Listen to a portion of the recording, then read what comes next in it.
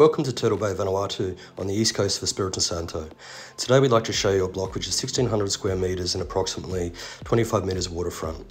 As you can see, it views out beautifully over Turtle Bay, which is known as a cyclone anchorage, with the islands in the background and distance as well there to protect you.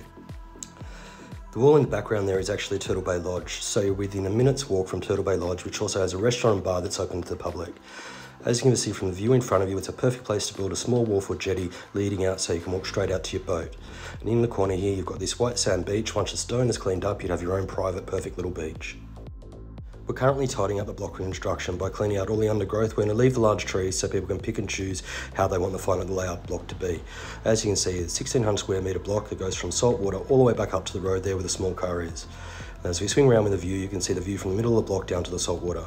This is right next to Turtle Bay Resort, folks. It's very rare that one of these blocks comes up for sale, and I believe it's one of the last ones left for sale on the East Coast of Santo, this close to a resort.